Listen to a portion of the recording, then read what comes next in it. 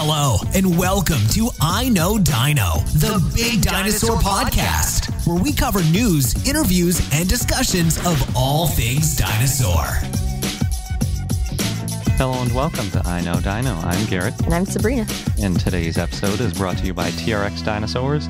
They have innovative puppets, posable sculptures, and animatronics, and you can find out more at trxdinosaurs.com.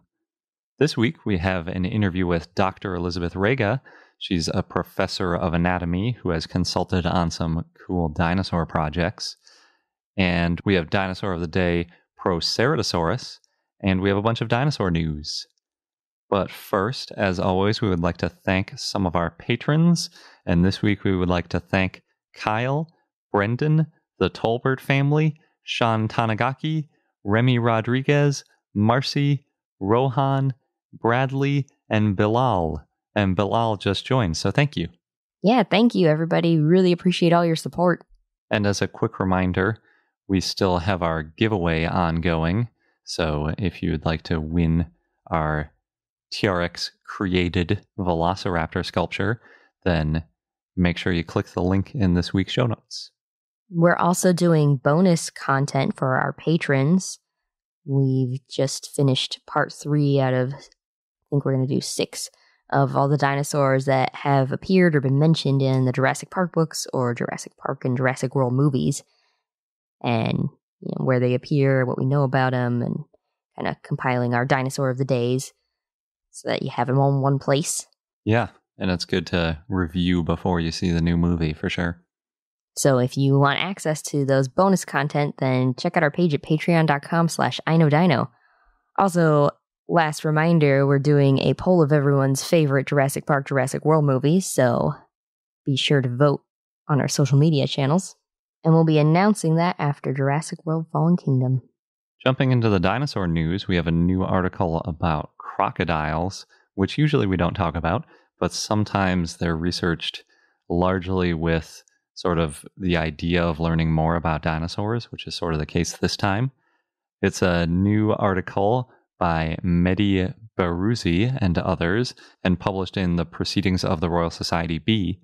And what they did is they put 5 baby Nile crocodiles, which were about 2 feet long. They didn't say how old they were. Maybe if I knew more about crocodiles, I could guess based on the size. Length. I know when they're born, they're just in little tiny eggs. So, they're only, a few inches long.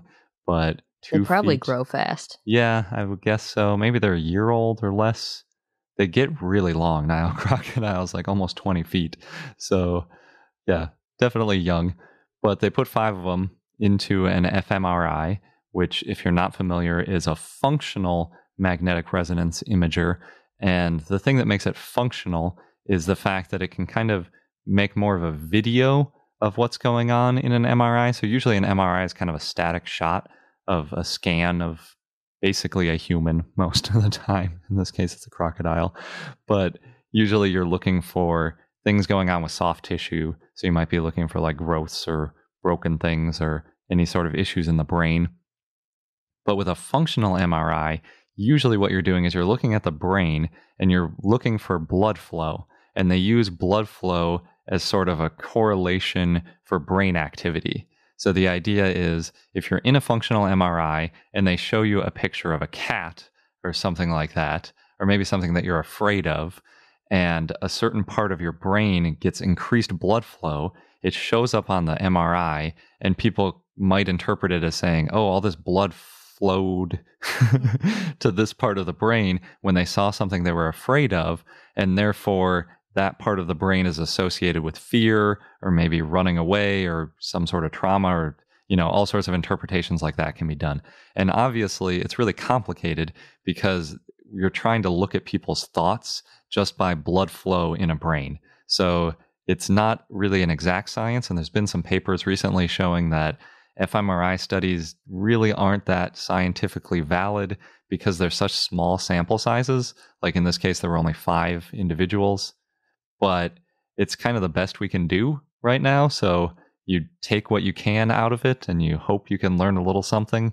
And the simpler the study, the better. If you try to extrapolate too much from it, it can be problematic. But I think this study is pretty simple. So hopefully it doesn't have those problems. So basically, they had 3 settings that they exposed these baby Nile crocodiles to. They flashed red and green lights at them. All right. They played simple sounds, which were what they said were random chord noises.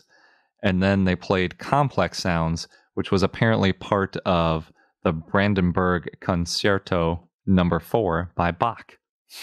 So classical music. And apparently that's a standard sort of song that they play when they're doing these fMRI studies. I'm guessing on humans, because they said they hadn't done crocodilians in an MRI before. But what they were doing in the study was pretty simple. They just wanted to see which parts of the brain were associated with sight and hearing.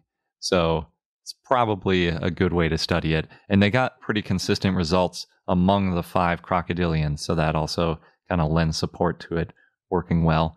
And basically, it wasn't a huge, crazy finding. The areas of the brain that we thought were associated with sight and hearing were what lit up in the MRI as getting increased blood flow when they flashed lights at them or played sounds, respectively. The cool thing about it is that it shows this brain structure that we had kind of assumed previously was associated with these different mechanisms. And it's also similar to a lot of other amniotes. And amniotes are basically all dinosaurs and mammals and other reptiles, as well as a few other guys. Anything that has all placentals and then most land animals are amniotes. And what they think is that the fact that we're seeing this sort of structure and confirming this structure might mean that amniote brains have a lot in common, which would mean that it's a shared feature going back 300 million years, and therefore that humans kind of have a similar sort of brain structure to dinosaurs and birds, which is pretty neat. That is. And it also kind of confirmed that our guesses so far about, say, when we talk about T-Rex, and it had this big lobe in one part of its brain, and therefore we thought it had a good sense of vision. And looking at these crocodilians, it does look like, at least in crocodilians, that section is also for vision, sort of kind of reaffirms the fact that these previous guesses were probably right. So, pretty neat. Wonder what they thought about Bach. Yeah, right. I think it might be easier with crocodilians, because with humans, you might associate that song with something, and then different parts of your brain start lighting up because you're thinking about like a relative or the first time you heard the music or something. But like a couple-week-old crocodilian probably doesn't have all these associations. It's probably just like, what is the sound? Trying to make sense of it. Like, what do I do? What does this mean? Yeah. What animal could make this sound? This is crazy. And up next, we've got an article from Paludicola, I think, by Ryan Clayton. And what he looked at was a new dinosaur paleopathology, or basically injury, which a lot of people I know like to hear about. So this one was on a Diplodocus, and this Diplodocus specimen was found near Thermopolis, Wyoming.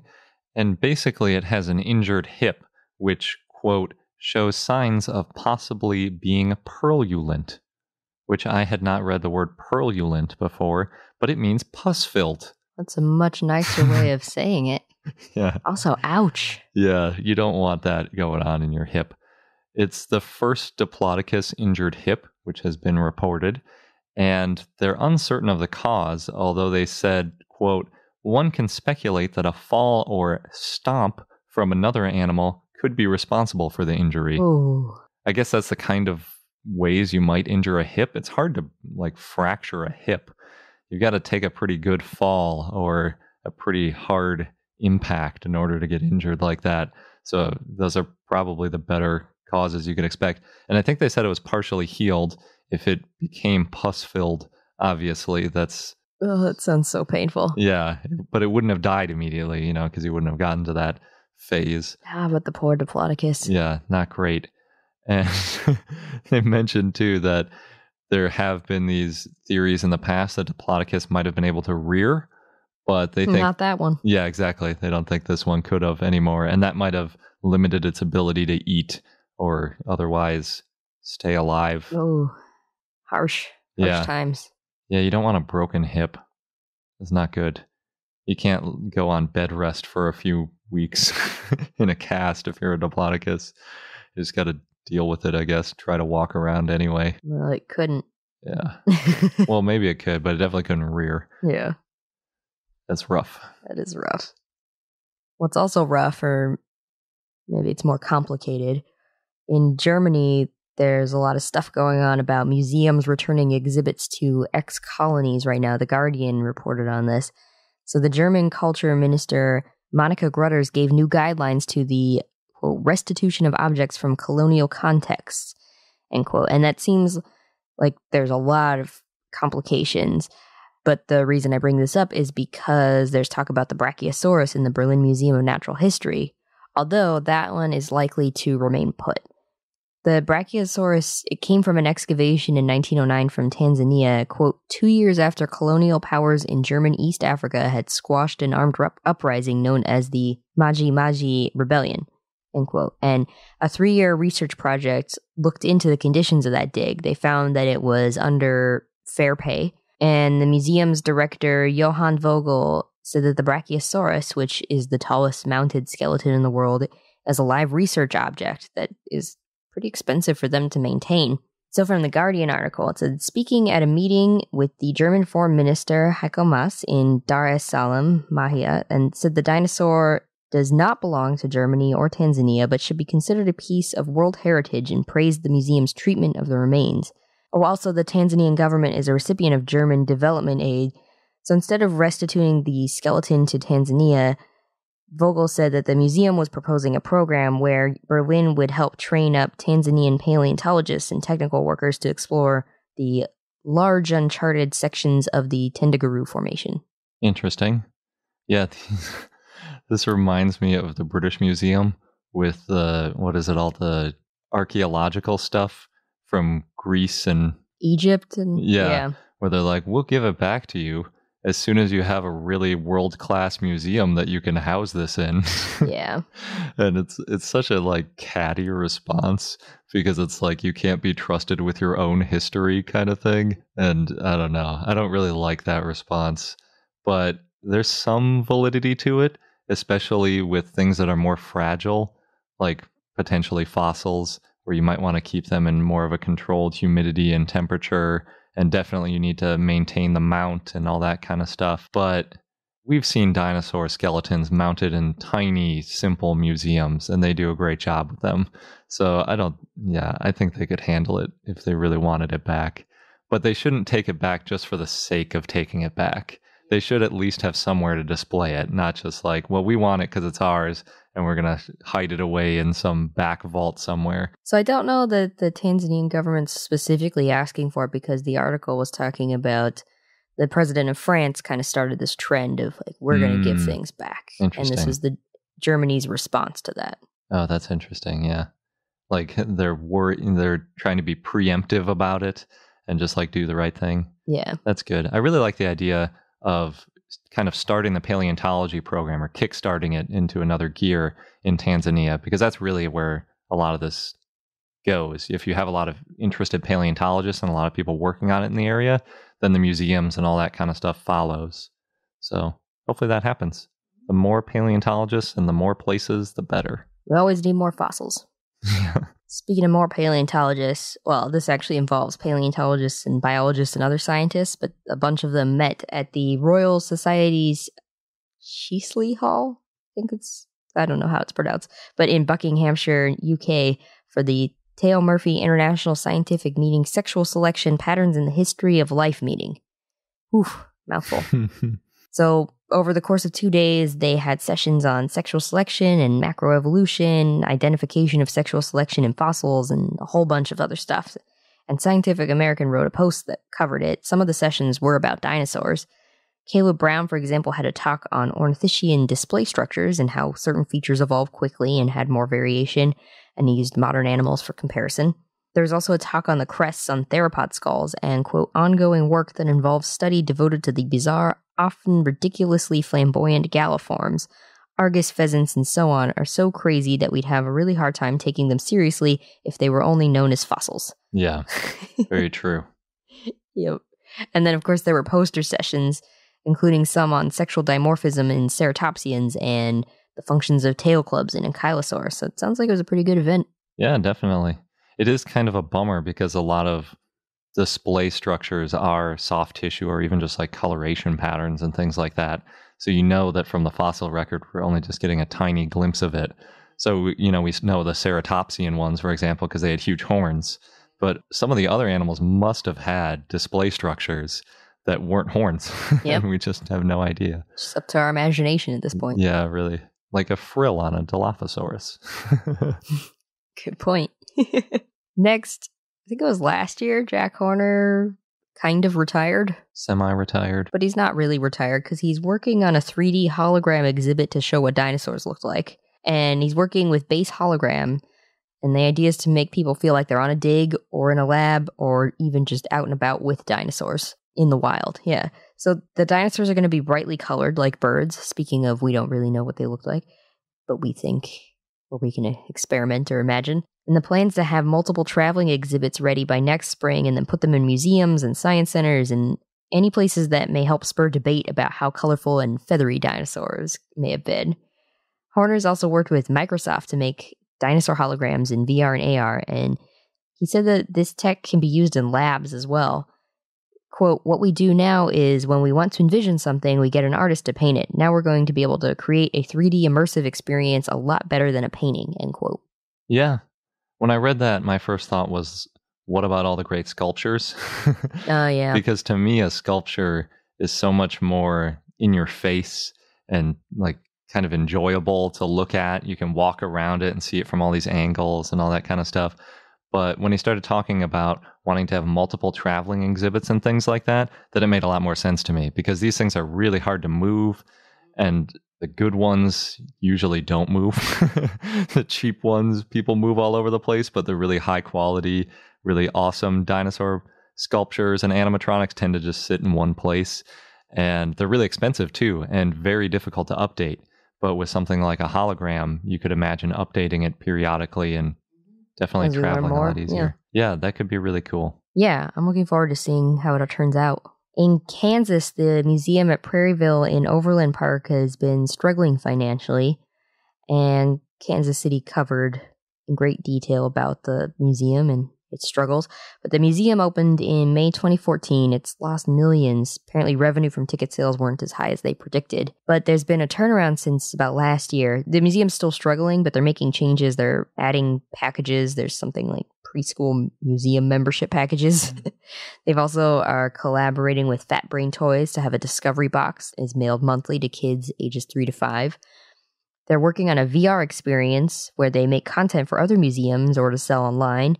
And they're also creating education courses and guides. And they have temporary exhibits. The current one, if you want to visit, is called Modern Dinosaurs. That shows a Pachycephalosaurus fighting a velociraptor as one of the things on display. Although that one is probably ending soon because the next one will be in June. And it's called Savage Ancient Seas.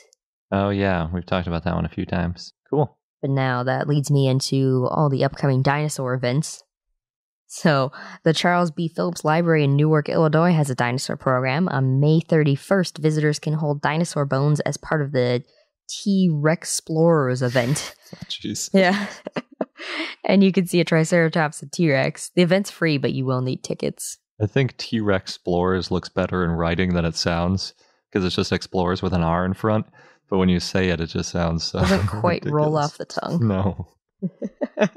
In Cincinnati, Ohio, the Rheingeist Brewery has a dinosaur specimen on display of Gallimimus.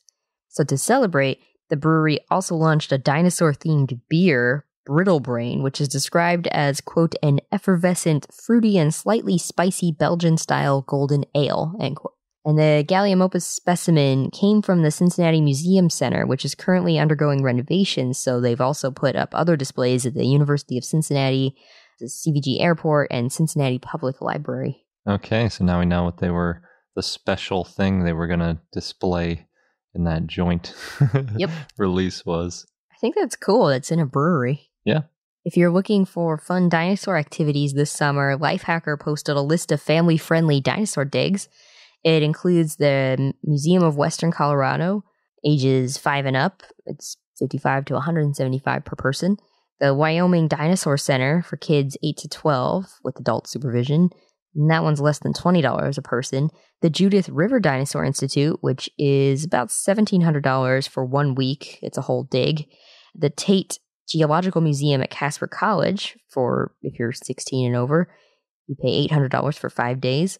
There's also the Dinosaur State Park, which is only $6 per person. And all of these sites, you may have noticed, they're all in the U.S. Yep, and we'll have a link if you want to check out that list. And they link to those places. Yeah. Go to the rabbit hole of links within links, yeah. In Riverside, California, you can now buy dinosaur-themed milkshakes at one of their malls, the Galleria at Tyler. I think the shop's called Sweetosaur. It's a pretty good name. They have things like Ice Age Shake, which has cotton candy around the rim, Classic Jurassic, which is a vanilla shake with a cinnamon roll, and Meteor Madness, a chocolate shake with a chocolate bundt cake with yellow whipped cream. It's supposed to look like the meteor hitting or something. It sounds like way too much for me, although it'd be interesting to see how it looks. They also have dinosaur-shaped ice cream cones for their Waffleosaurus Rex, and then a T-Rex, not animatronic, but kind of like a ride, a thing kids can ride in the corner while they're like eating there. You put a quarter in it and it bumps up and down, sort of thing. Something like that, yeah. It's like the whole thing is very dinosaur themed. The idea was to be very, very niche. Interesting. Yeah. It sounds like they're going for the kid palate with all the sugar on sugar. Yeah, I was reading that. First, I got to the cotton candy. I was like, oh, that's interesting. And then I just kept reading. Oh, that's too much sugar for me. Yeah. But I'm sure they look pretty. Yeah. Speaking of kids, we've mentioned this before, but dinosaur fingerlings are now for sale in the U.S. It started on May 18th. They're available in stores and online at Walmart, Target, and Amazon. Just as a reminder, there's 4 raptors named Stealth, Blaze, Fury, and Razor. They cost $15 each, and they will react to touch, motion, and sound. They have 40 different sounds and animations. And apparently, they know the difference between being petted or poked, and they will react differently. Yeah, I still want to get like all of them and put one on each finger and just see what happens. Just like the pictures. Oh, did they show that? Yeah. Having all of them? Yeah, I guess they would want to sell all of them. Mm-hmm. Why buy one when you could buy all of them? Maybe I only want to buy one now. Feel like I'm getting tricked. I think you're going to end up with all of them. I might. And now we get into the Jurassic World news because, of course, we have Jurassic World news. They're only a couple weeks out. So Fandango, which sells movie tickets, has a new prop shop in its store, and you can buy Jurassic World merch. So, for example, they have a $400 limited edition Jurassic Park hatched Velociraptor egg, which, I don't know, I think that sounded cooler than it looked. Yeah, an empty egg shell. Yeah. Okay. But they also have a one-of-a-kind $25,000 wall-mounted head prop of Indominus Rex, which was, quote, hand-molded and hand-painted by artisans on the Universal Studios backlot. This, however, only ships in the U.S. That's way too much. And it's not even a real dinosaur. You go for a TRX sculpt. It'd be much cheaper and better. And an actual dinosaur, that's just ridiculous. So now we know Garrett's feelings on this. It would be one thing if it was in the movie, but this is just like something somebody made. It's like a licensed prop. True. For $25,000? That's ridiculous. Don't buy that. I guess you got people who work at Universal who worked on this. Yeah. I don't know. That's something else. Anyway, moving on. Last week was National Dinosaur Day, so to celebrate, Claire Dearing, from Jurassic World, we're still on that, had a video encouraging people to adopt a dino to save them. And on adoptadino.com, you can choose a dinosaur, and you can also learn facts about different dinosaurs. And then you get a certificate of adoption. It's like buying a star. Yeah. That's maybe even less real. Free. Oh, okay. Well, if it's free, then why not? That changes everything. Does it? Anyway, they're really specific dinosaurs too. Like, I just adopted an 8-year-old Apatosaurus. Oh, did you get to choose that? Or you just got it by chance? You get to choose. Oh, okay. I was going to say, it's like they knew. No, I chose on purpose.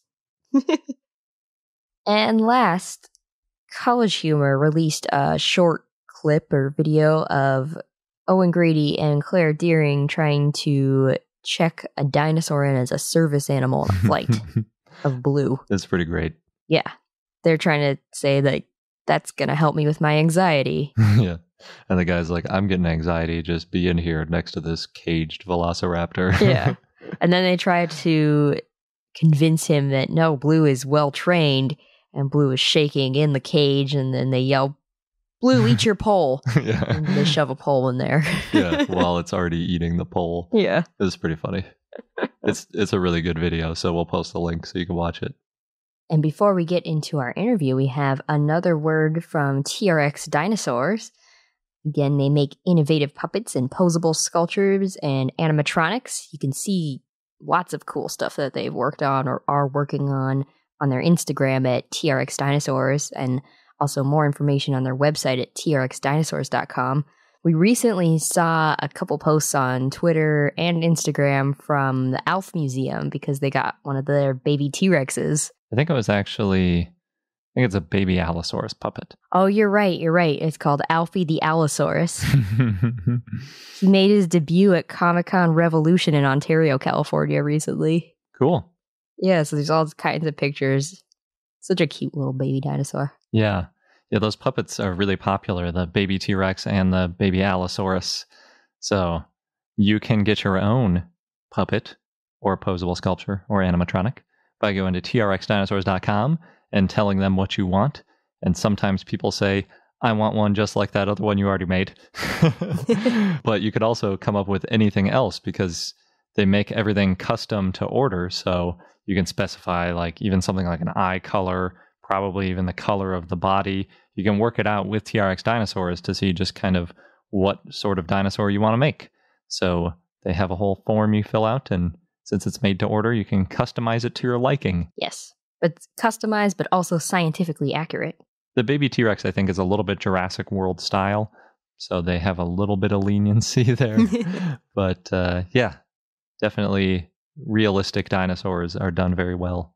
And if you haven't already heard, then you haven't been listening to our show. But we're giving away a Velociraptor, which was made by TRX Dinosaurs. And the giveaway is open to residents of the US and Canada, except Quebec and where prohibited. There's no purchase necessary, 1 entry per household per episode limit, and complete rules are on our website. Since Jurassic World is now less than a month away, you gotta get in on this while it's still available. And this week's link to enter is bit.ly/giveaway183. If you haven't noticed, every episode link is the same as the episode number at the end. And then this one's just giveaway with a capital G. And that link is also in our show notes, in case you forget. So if you want to win a Velociraptor dinosaur valued at $500, then click the link and enter the giveaway. And now for our interview with Dr. Elizabeth Rega. Today, we get to chat with Dr. Elizabeth Rega, who is a professor of anatomy and associate vice provost for academic development and academic affairs at Western University of Health Sciences. She's also a consultant for the animation and gaming industries and has worked on projects including Disney's Dinosaur, and she specializes in human and non-human primate anatomy. Well, thank you so much for being with us today. It is my pleasure to join you. So pretty recently, I got to see you give a talk on visual narrative and successful anatomy teaching at the Society for Integrative and Comparative Biology Conference.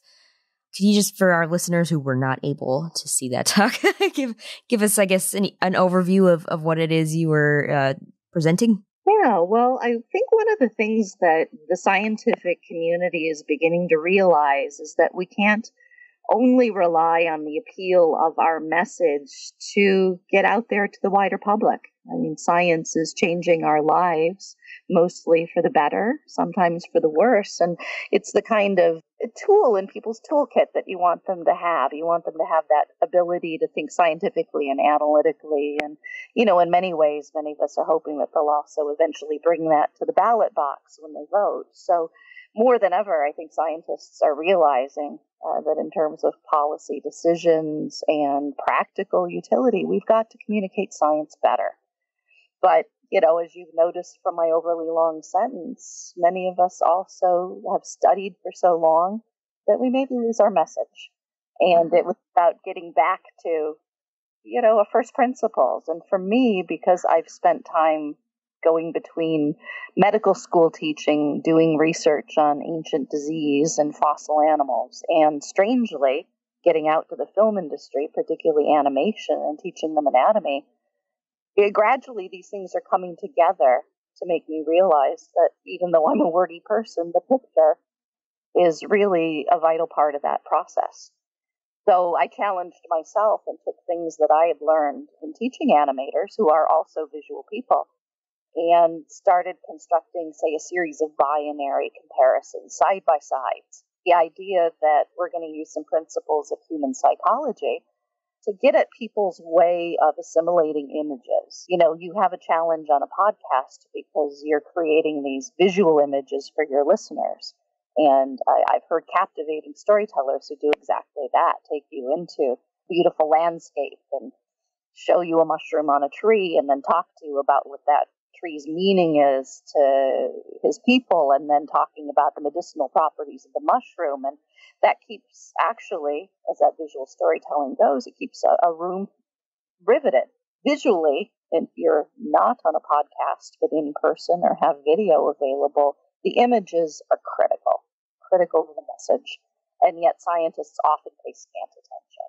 So that's the long way around the block to saying what made me successful in animation teaching and thinking visually with animators and leaving out the jargon really has to come to inform my teaching the medical students and to the general public. I think, going along that, one of my favorite examples from your talk was you talked about how only mammals have facial expression muscles, which I had never thought about before. And then you showed these photos of iguanas, and I think you said, like, this iguana is happy, this iguana is angry, but every iguana picture, they looked the same. And then that was interesting because that is a challenge when it comes to, say, animating dinosaurs, like for Disney's dinosaur movie. So I guess, what are some of the ways that artists can make these characters that aren't necessarily mammals more realistic? Oh, and yet believable.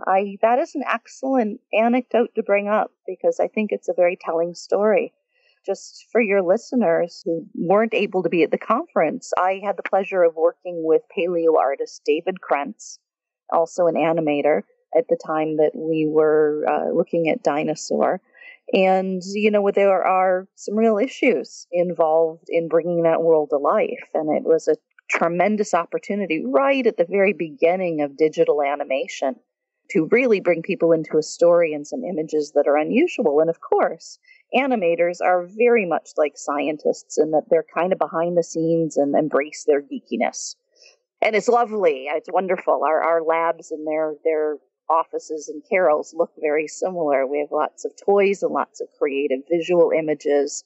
We love what we do, and we're enthusiastic about doing what's accurate, right? And there's where it comes in with dinosaurs. Dinosaurs, like iguanas, do not nurse. They hatch out of eggs, and they don't have to have muscles to nurse with. But mammals, all mammals, have movable faces because of the nursing issue. And that becomes such an important part of our communication, looking at people's facial expression, particularly as primates, where we live and die by that, that for the animators trying to tell a persuasive story is very difficult because you involve your readers in the emotion and the struggle of the hero's journey with more than words. And it was a challenge enough to try to say, okay, talking dinosaurs. And I think many people hoped that the dinosaurs wouldn't even talk. But, once you've moved into talking dinosaurs, the question has to become not did dinosaurs talk, because probably not the way we talk, but more importantly, if dinosaurs did talk, what would their muscles look like and how would their face move? And that's where you walk in the black, the white, and then you walk creatively in the gray. And that's the kind of thinking that I think, that presents something in a student's mind. hearing that story, now you won't forget that mammals suck, as it were, have facial muscles. And it really presented a challenge. And I think everyone knows that narrative is power, story is power, and there are visual stories. And I like that sequence because it allows me to go from the real, which is very realistic dinosaur skull, to the fantasy, facial muscles on this dinosaur and what this dinosaur would then look like talking. It is, I think, an ability of many folks to kind of walk that subtlety back and forth between fantasy and reality. And ultimately, for animation, it's part of the beauty of the art bringing to life. You have to turn those examples back to our students who maybe consume animation but don't create it, our doctors and future voters, and to let them in on the stories. Lift the curtain behind the science so that, like a Christmas tree, you're hanging facts on a structure you already have. Yeah, I like that analogy. It is. And for the animators, it becomes even more critical because I say, look, you don't need to know the words for these structures are the ornaments on the tree. But if you don't have ornaments on the tree, you still have the tree. And here's the tree. Mammals have muscles of facial expression. Other animals do not. Oh, that for them is a tree moment. And so I can kind of use both of them to the advantage of the other. And so, like so many other parts of my job, I think of myself as a concierge, kind of going back and forth and bringing what's useful from both fields, hopefully, together. I imagine there can be a lot of conflict. Oh, yeah.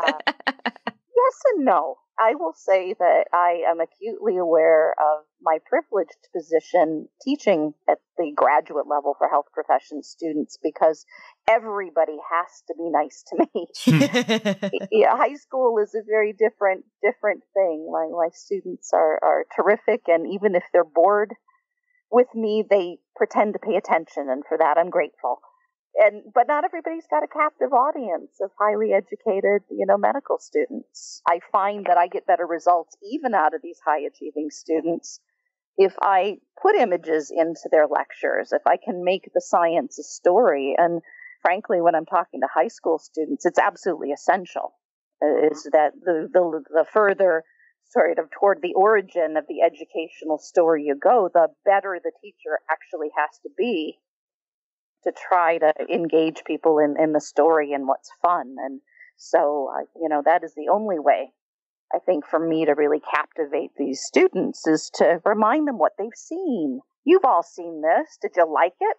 Did you want to know the science behind the story? Oh, guess what? It's anatomy. And by that time, you've hooked them. They're like, all right, well, I'll bite.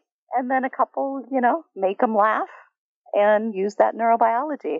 You're going to squirt a little dopamine into your receptors, and your brain literally ends up changing its receptivity to the message. And so that works with artists as well? I think it works with all of us. We're all monkeys. We're all the ape variety descended from the monkey tree, and we're very visual. That's one of the characteristics of primates. We're very social and communicative in general, and those visual pictures have a lot of power.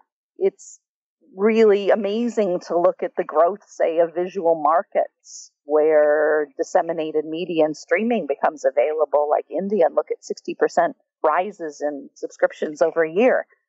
The appeal of the visual is so strong that as scientists, we can't afford to be left behind by that. We have to embrace that and not be scared by it because it's exciting and fun, and it really is who all of us are. The artists don't own it. We just have to use what they do that's so successful and help that inform our teaching.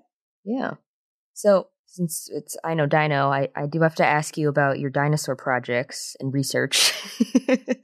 Charismatic megafauna. They're such a good entree into people's imagination because we just need to know they're crazy. And there's craziness about dinos. What craziness do you want to know? Do you want to know about the T-Rex project? Yes, to start. Yeah. One thing we've got working in my lab, and it's a project that several of my students have been involved in, is looking at some things on T-Rex. T-Rex is a fascinating animal for so many reasons. It's huge. It's late in the Cretaceous. It is popular in the media. And so many of these things, you have questions instantly in looking at something that enormous and yet in so many ways so successful. And we had the opportunity to work on a specimen from the LA County Museum, which is a single thigh bone, a femur. And we needed to do a cross-section in my lab, essentially a microscope slide. And normally I can pick those slides up with my thumb and finger. And if you do a cross-section of an entire dinosaur femur at that size, I've got something the size of a dinner plate. So that was challenge number one. How do you scale that up? And there's an interesting story about veterinary students and medical students being involved and taking it out to a rock cutting facility and then coming back to the lab and embedding and grinding. And, years later, we have a beautiful, beautiful physical specimen. It's not the typical way large specimens will be prepared. Most large specimens will be cut into pieces, prepared separately, and then reassembled digitally. But the curator at the LA County Museum, Dr. Luis Chiappe, had insisted. He said museums are there because people want to see the real thing. There's that fascination with, it's real. So we had to have a real cross-section. So your listeners can go look at this cross-section at the LA County Museum in the Hall of Dinosaurs on the mezzanine level. And they can see the bone that it was cut from. And like cutting a tree, microscopically, dinosaur bone will tell you a story. It will tell you a story of its growth, and it will tell you a story of its response. And what is so cool is after all of this specimen preparation, which is still going on, we're learning things about these dinosaurs that we didn't even really think to ask the question before about. So we're looking at, how the bone is responding potentially to a great big muscle attachment that is something that's predominant in theropod dinosaurs. It's called the caudofemoralis, but that's just a fancy term for the tail femur muscle. And it's a big leg retractor. So in a big thighed, two-legged dinosaur like T-Rex, you can see that would be very powerful. And what it's doing to the bone is not what we expected it to do. And so it's interesting that we're on to a new story that we didn't anticipate having because of doing such an unusual project because of another goal. So now I could show you pictures of that histology, and since you're primed with the story, you already want to know, well, what is it that you found? How is it different than what was before, right? I was about to ask, yes. Well, and that's what our peer-reviewed publications are for. We're finding holes where we thought we would find solid bone. We're finding porosity, but we don't think that that's a mark of disease or osteoporosis. We actually think that it is a localized biomechanical adaptation to that kind of hole. So it's a surprising manifestation, and now it gets us back into general questions of bone biology. And, dinosaurs are natural experiments for us.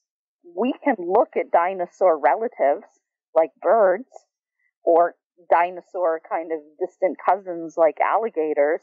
But if we're going to actually look at the things that dinosaurs invented that made them special, and there's a lot of cool things they invented and reinvented, you got to read the bones themselves, and you can read them like a book. And here, once again, I'm teaching with image.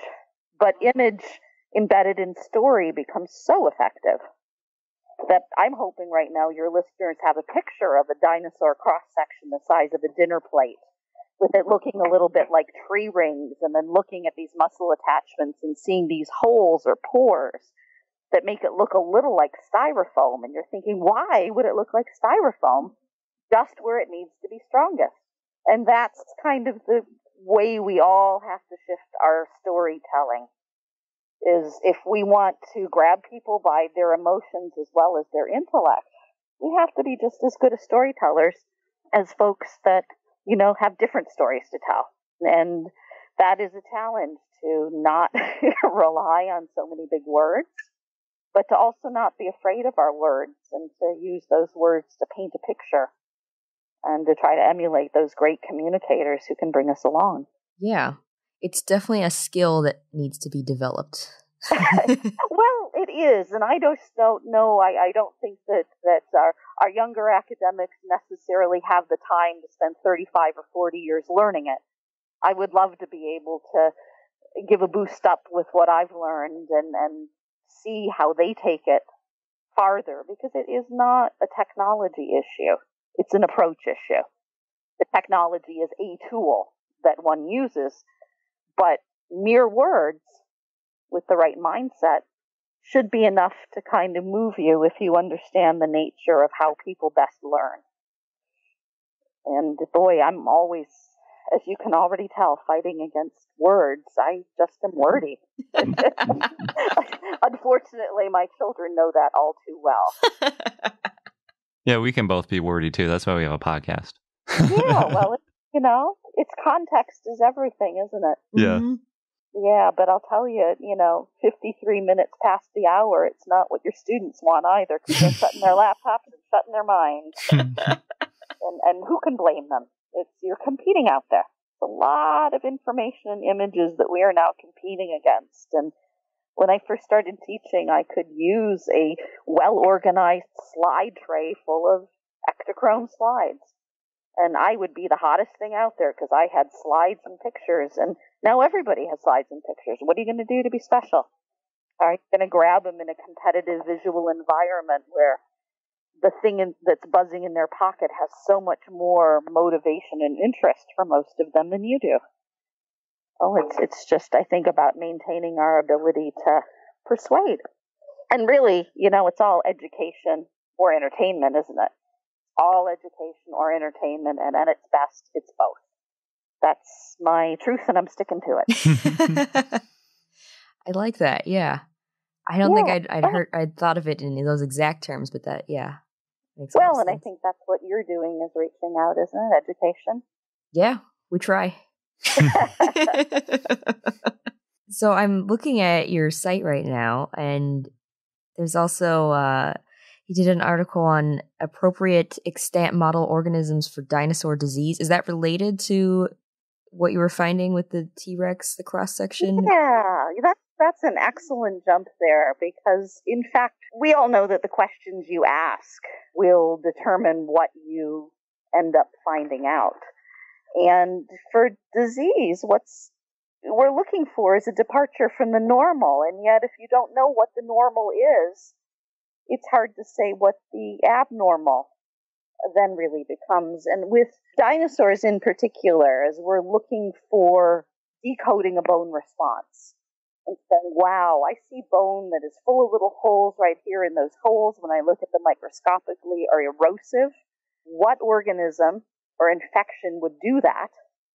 Then who do you look at? You look at birds, which are obviously very distantly related to dinosaurs. You try to look at terrestrial birds, but terrestrial birds are, of course, even further removed because they have re-evolved from an aerial form back down to a terrestrial form.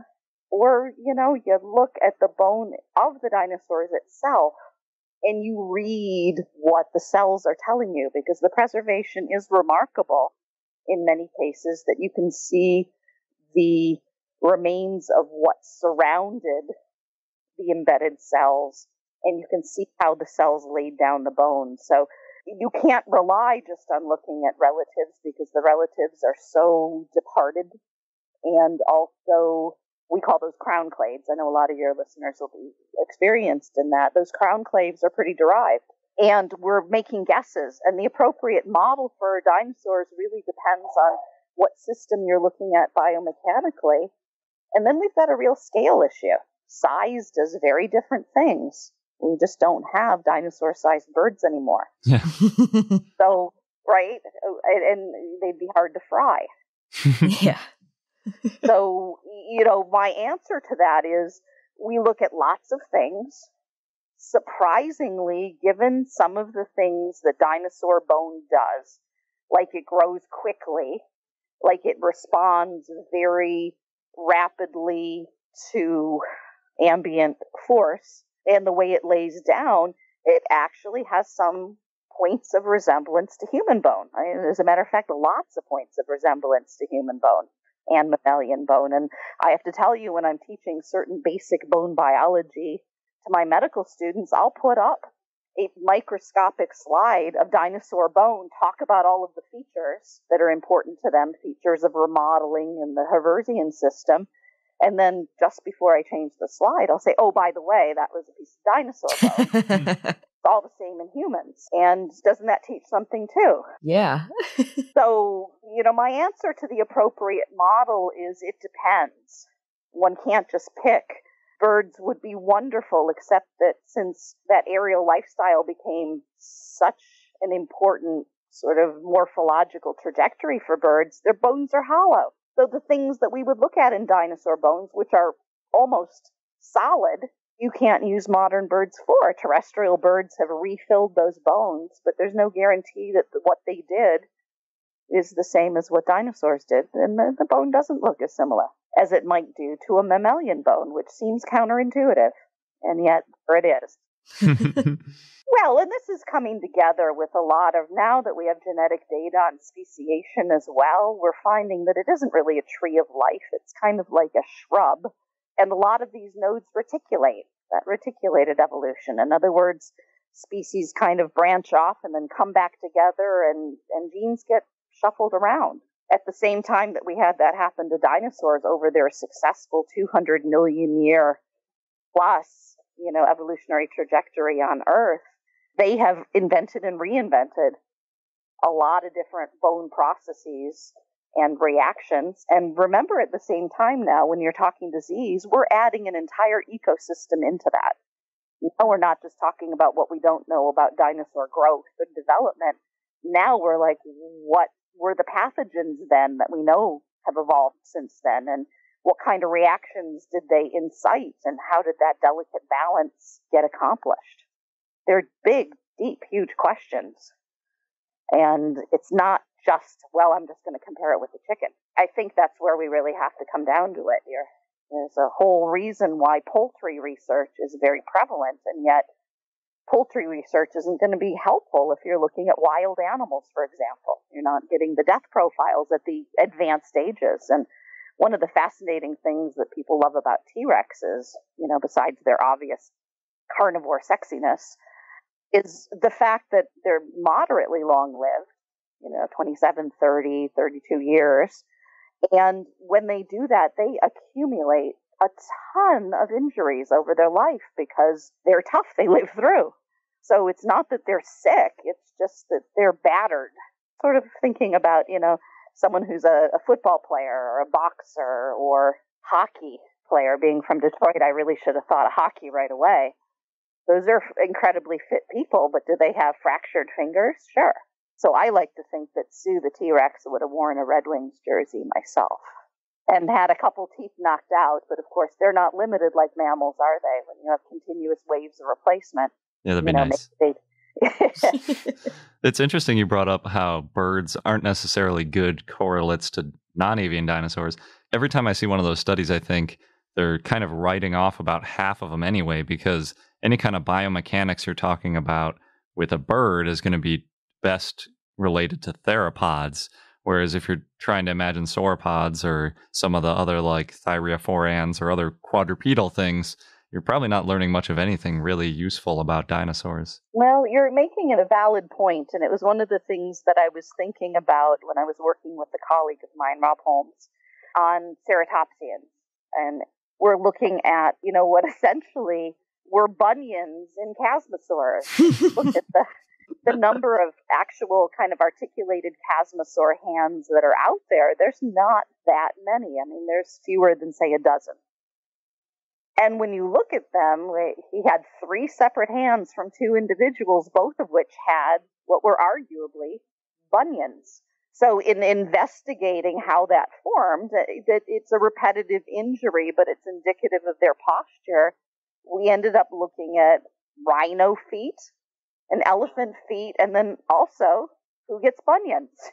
Human feet. Because you're looking at and by looking at the biomechanical pattern of stress where this essentially the thumb gets jammed, we kind of came up with the idea that that's showing that the hand, the manus, is rolling when it contacts the ground, and it allowed us to take a stab at reconstructing that posture, which, as you know, has been a point of debate amongst paleontologists for 80 years?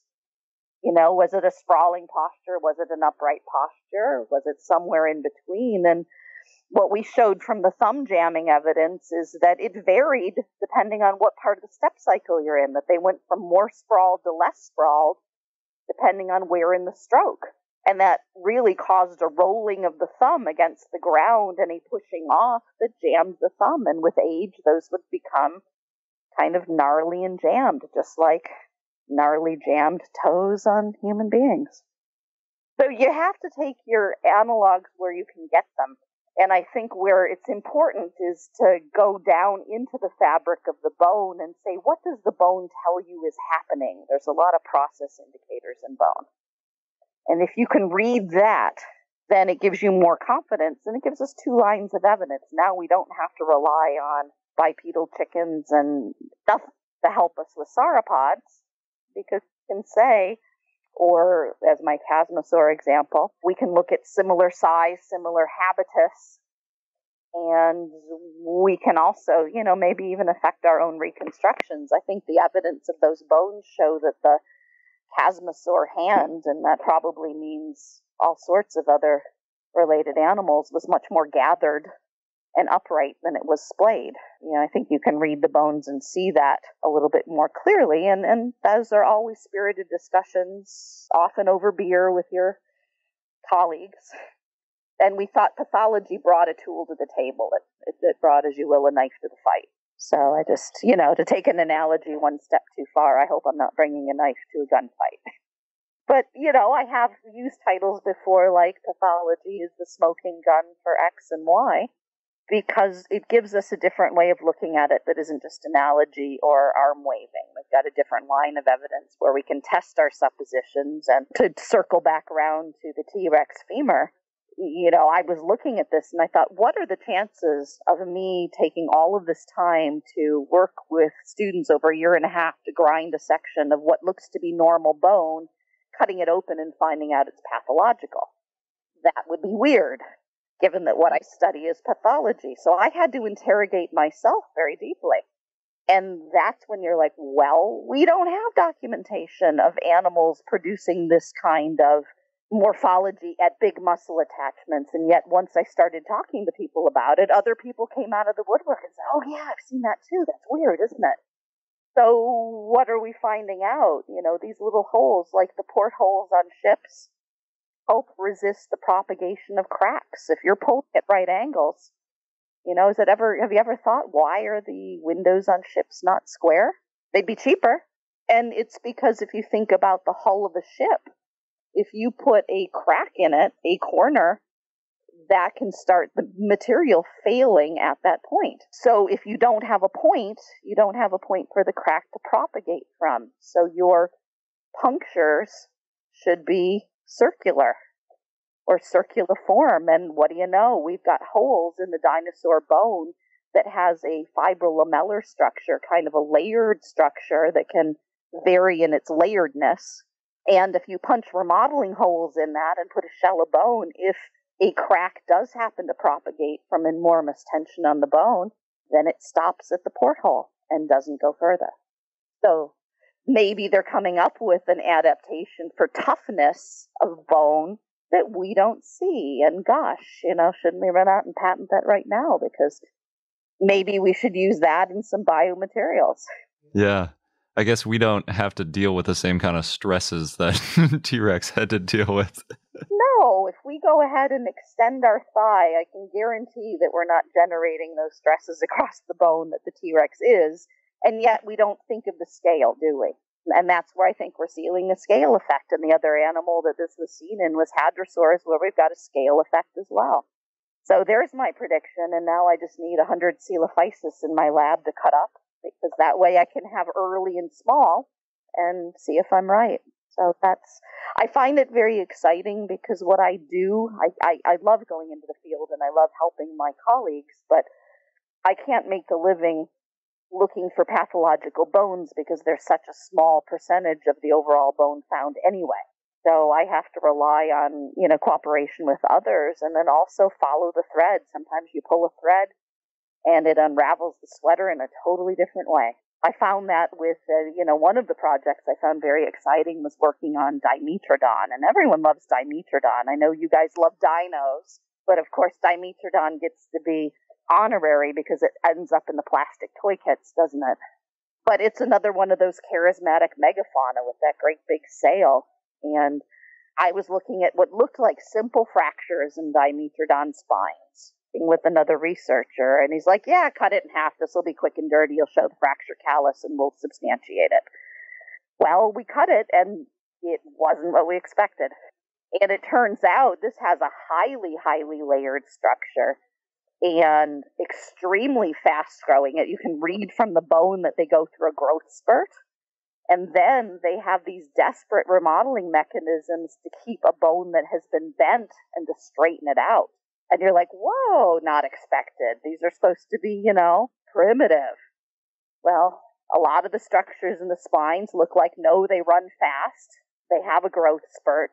And that a lot of the function of that sail may be more biomechanical than thermoregulatory, because we're looking at a lot of sail material on the bottom of the spines, but the top of the spines kind of curl in every direction. It's rarely noted that in like the type specimens, Romer's drawings, the top of those spines will curl like, I like to say, like Howard Hughes's fingernails.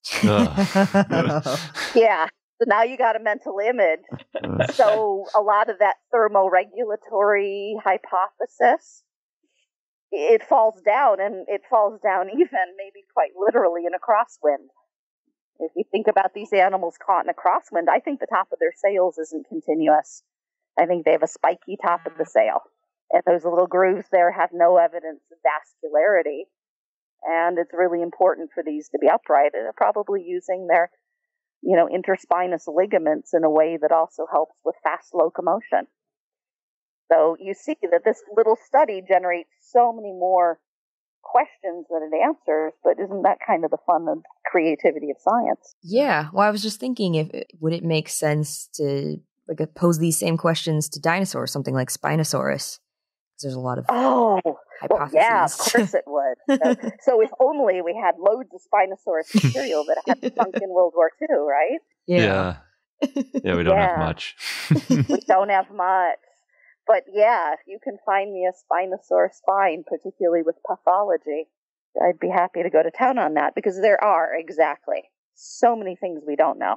And yet, if Spinosaurus really is semi-aquatic, we would a priori expect to see very different structures than we're in Dimetrodon. I'd love to see it. But one of the things I'm thinking about too is, wow, the biomechanical structure of Dimetrodon spines is very architectural. These gigahomogenes spines, when they get really big, are like I-beams in cross-section for similar reasons. And they get that I-beamness in their growth spurt. And I'm thinking, there are some design considerations that are incredibly sophisticated in these early Permian tetrapods that mammals lost to their detriment. So we can't think about primitive and derived as being advanced and, simple. Here I'm looking at, over 2 seasons, an animal completely reorienting the base of its spine by remodeling that's very visible because of the layers. And I'm like, that's a fine control system. Animals that we kind of draw as if they're, kind of slinking around the paleo swamp looking for something easy. And, yet that's 280 million years ago.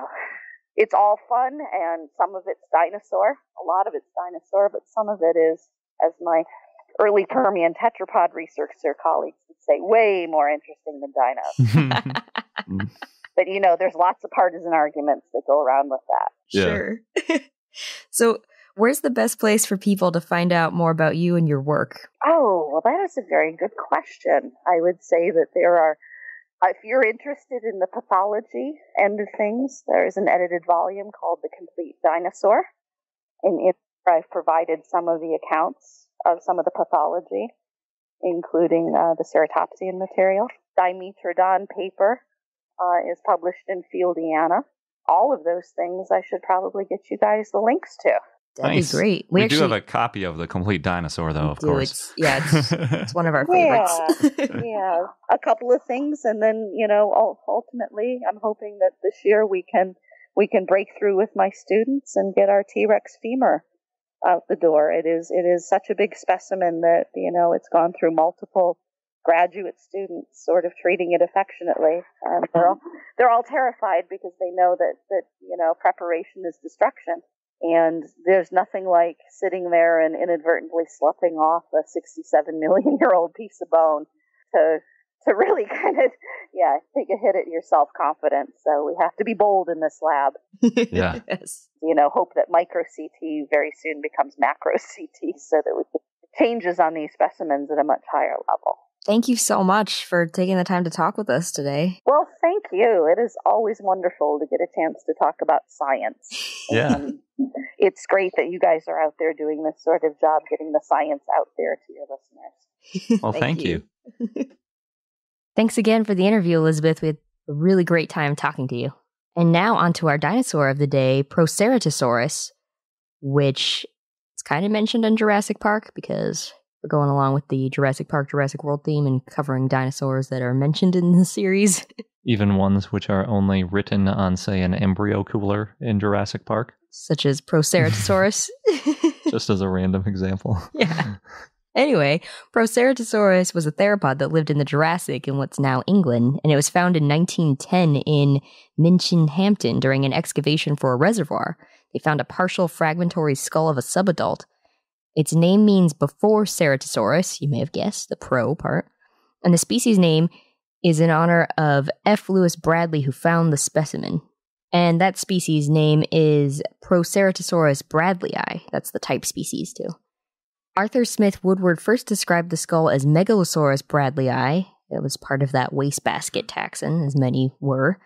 At the time Woodward described the skull, it was the most complete theropod skull known from Europe that wasn't crushed and hard to study, like some Compsognathus and Archaeopteryx skulls. Woodward thought that it was an ancestor of Ceratosaurus, hence the name, and then Frederick von Huene agreed in the 1930s with this interpretation, though he thought that both were Coelurosauria. Frederick von Huene renamed Megalosaurus bradleyi to Proceratosaurus bradleyi because of its nasal horn, which was similar to Ceratosaurus. Huene originally used the name Proceratosaurus in an illustrated phylogenetic scheme in 1923, and then officially named it in 1926. Proceratosaurus was thought to be an ancestor to Ceratosaurus because they had a similar small crest on their snouts, but now it's considered to be a coelurosaur and one of the earliest tyrannosauroidea, which are basal relatives of tyrannosaurs. Scientists re-examined all this in the late 1980s, and Gregory Paul thought that Proceratosaurus was a close relative of Ornitholestes because of the crest on the nose, though later it was found that Ornitholestes did not have a nasal crest. Paul also thought Proceratosaurus and Ornitholestes were primitive allosauroids, and that the theropod Pivotosaurus was a junior synonym of Proceratosaurus, but it was later found that those two are two distinct genera. A phylogenetic analysis in the early 2000s found that Proceratosaurus was a coelurosaur. In 2010, Oliver Rauhut and others published a reevaluation of Proceratosaurus and concluded that it was a coelurosaur and a tyrannosauroid and most closely related to Guanlong, a tyrannosauroid from China. Proceratosaurus was small. It was about 9.8 feet or 3 meters long, and it was carnivorous. It had serrated teeth. It had small premaxillary teeth, the ones in the front, and large lateral teeth, the ones on the side. And it had enlarged nostrils and a head crest. It had a highly pneumatic skull. That means it had a lot of holes. And like other theropods, it was probably bipedal and had a long tail. You can see the type specimen in the London Museum of Natural History. It's a good museum, I hear. It is. And our fun fact of the day, I believe we've hinted at a few times recently, because there were a couple articles about it recently, but basically, it's that duck-billed dinosaurs, so-called duck-billed dinosaurs, did not have duck bills. So there's been two good blog posts about this, one by Brian Switek, who had an article titled Shovel-Beaked, Not Duck-Billed Dinosaurs, and he goes into that kind of detail. And then there's also a recent one by Darren Naish, where he shows a really good example at the Los Angeles County Museum of an Edmontosaurus skull that preserves the keratin end of the beak. So basically, if you're familiar with Edmontosaurus, that's kind of the origin of this duck-billed dinosaur because it really looks like a duckbill. I guess Hadrosaurus does a little bit too, but especially the end of the mouth is pretty flat. So on the skull, at least. So it looks like a duck, where when the two ends of the mouth, the upper and the lower parts of the mouth go together, it's just kind of a flat line that ends in just sort of a straight line across at the tip, and it's real shallow, just like a duck beak. But actually, the issue is that there was a keratin covering along the top of the mouth, the top of the beak in the front, that came down and covered the bottom of the beak.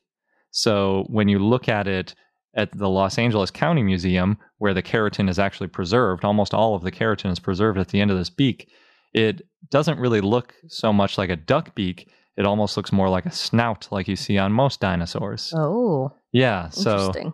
when Brian Sweetek said shovel-beaked, I think he's referring to that sort of overlap of the two. It's still not the best way to describe it. I don't think there's any real simple way to describe it because there's no real modern correlate. It's like there isn't a modern animal that you can just compare it to anyway. So if you want to read a little more about that, well, the links to both of those blog posts. But yeah, duck-billed dinosaur is not the best name. We still use it a lot of the time just because everybody knows what that is. But yeah, just know that they don't really have duck bills. They have these keratin coverings that gave them more interesting looking beaks. Cool. And that wraps up this episode of I Know Dino. Don't forget to subscribe so you don't miss out on any new episodes. Also, check out our Patreon page if you want access to our exclusive content for Jurassic Park and Jurassic World. And our upcoming Japanese dinosaur museums that we're going to. We'll post some videos there for our patrons. Yeah. And of course, check out the show notes for a link for the Velociraptor giveaway. Thanks again, and until next time.